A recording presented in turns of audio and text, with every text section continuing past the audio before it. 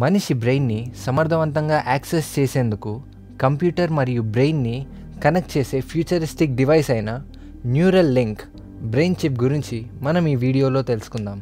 Let's begin our video. Welcome to wisdom valley. మన బ్రెయిన్లో కొన్ని కోట్ల న్యూరాన్లు ఉంటాయి. ఈ న్యూరాన్లు మన బ్రెయిన్లో ఎలక్ట్రోకెమికల్ సిగ్నల్స్ ద్వారా మన శరీరంతో కమ్యూనికేట్ చేస్తాయి. ఫర్ ఎగ్జాంపుల్, మనం ఏదైనా ఆలోచించినా లేదా పని చేసినా ఈ న్యూరాన్లు ఫైర్ అయ్యి ఎలక్ట్రిక్ సిగ్నల్స్ని జనరేట్ చేస్తాయి. ఇలా జనరేట్ అయిన ఎలక్ట్రికల్ సిగ్నల్స్ని గ్రాఫ్ మీద రిప్రజెంట్ చేయడాన్నే ఎలక్ట్రోఎన్సెఫలాగ్రఫీ అని అంటారు. సింపుల్గా ఈఈజీ. దీనికోసం మన స్కాల్ప్ మీద చిన్న మెటల్ డిస్క్స్ని ప్లేస్ చేస్తారు, లేదా డైరెక్ట్గా మన బ్రెయిన్లోనే ఎలక్ట్రోడ్ని ఇన్సర్ట్ చేసి మన బ్రెయిన్ యాక్టివిటీని మానిటర్ చేస్తారు.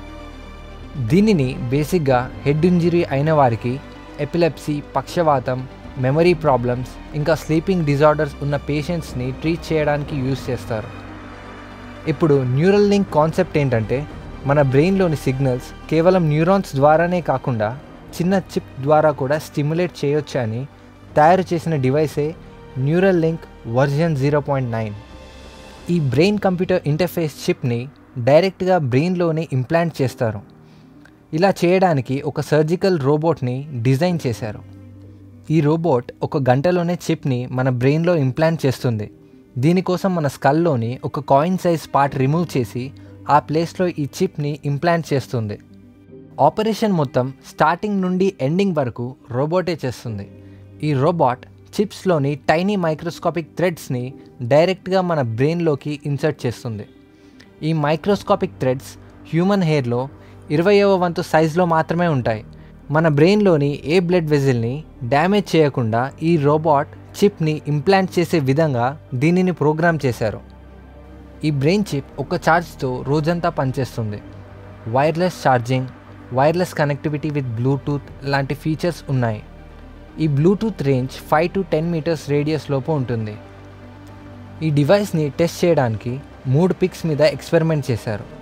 ఫస్ట్ పిగ్లో ఏ ఇంప్లాంట్ చేయలేదు. సెకండ్ పిగ్లో ఇంప్లాంట్ చేసి తీసేశారు.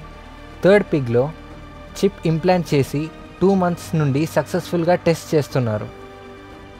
ఎలాన్ మస్క్ చేసిన లైవ్ ప్రెజెంటేషన్లో పిగ్ యొక్క బ్రెయిన్ సిగ్నల్స్ని రియల్ టైంలో చూసే అవకాశం దొరికింది. The beeps you're hearing are real-time signals from the Neuralink in Gertrude's head. So this Neuralink connects to neurons that are in her snout. So whenever she snuffles around and touches something with her snout, that sends out neural spikes, which are detected here.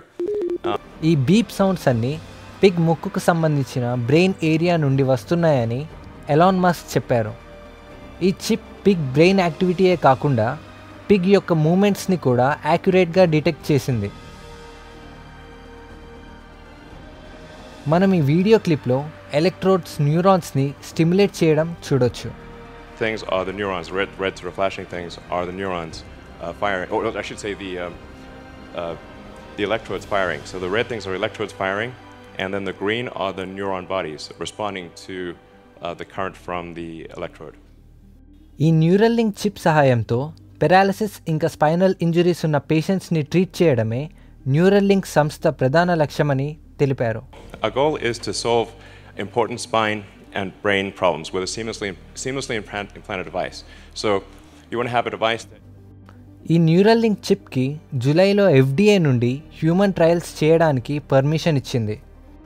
ఈ chip సహాయంతో గుడ్డి వాళ్ళకి చూపు తెప్పించడానికి, depression ఇంకా mental issues ఉన్న వారిని treat చేయడానికి, మెమరీస్ని upload మరియు డౌన్లోడ్ చేసుకోవడానికి, టెలిపతి ఇంకా ఎన్నో డివైసెస్కి కనెక్ట్ అయ్యే అవకాశం కల్పిస్తుంది. ఆశ్చర్యమైన విషయం ఏంటంటే, మన మెమరీస్ని వేరే బాడీలోకి కానీ లేదా ఒక రోబోలోకి కానీ అప్లోడ్ చేయొచ్చని ఎలాన్ మస్క్ చెప్పాడు. ఈ డివైస్తో మన ఇంట్లోని అప్లయన్సెస్ని లేదా వేరే డివైసెస్ని మన బ్రెయిన్తోనే కంట్రోల్ చేయొచ్చు, మెమరీస్ని ఎక్స్చేంజ్ చేయొచ్చు. ఇంకా ప్రాబ్లమ్స్ గురించి మాట్లాడితే, ఫర్ ఎగ్జాంపుల్ ఎలాన్ మస్క్ వాళ్ళ ప్రోడక్ట్స్ కొనాలని ఒక ప్రోగ్రామ్ రాసి చిప్లో అప్లోడ్ చేస్తే అప్పుడు మనకు తెలియకుండానే మనం వాళ్ళ ప్రోడక్ట్స్ని కొనే అవకాశం ఉంది. అంతేకాకుండా ఎవరైనా ఈ చిప్ యొక్క సెక్యూరిటీని కాంప్రమైజ్ చేయగలిగితే వాళ్ళు మనల్ని కంట్రోల్ చేసే అవకాశం కూడా ఉంది. ఈ చిప్ ఇంప్లాంట్ చేయించుకున్న అందరూ వాళ్ళ బ్రెయిన్ని కంట్రోల్ చేయడానికి ఇండైరెక్ట్గా పర్మిషన్ ఇచ్చినట్లే అవుతుంది, ఒకవేళ సరైన జాగ్రత్త తీసుకోలేకపోతే. బ్రెయిన్లో ఎలక్ట్రోడ్స్ ఇన్సర్ట్ చేసి బాడీలో చలనం తెప్పించే ప్రాసెస్ ఎప్పటి నుంచో ఉంది, కానీ దాని ఎఫిషియన్సీ పెంచి వైర్లెస్ చేసే క్రెడిట్ మాత్రం ఎలాన్ మస్క్కే వెళ్తుంది. ఈ చిప్ మనిషికి సూపర్ హ్యూమన్ పవర్స్ ఇచ్చి ఎంత మేలు చేస్తుందో, దీనిని జాగ్రత్తగా వాడకపోతే అంతే కీడు కూడా చేస్తుంది. We hope you learn something new. Thank you.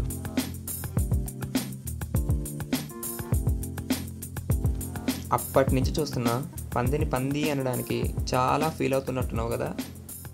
ఎంతైనా పందంటే ఫీల్ అవుతుంది కదరా.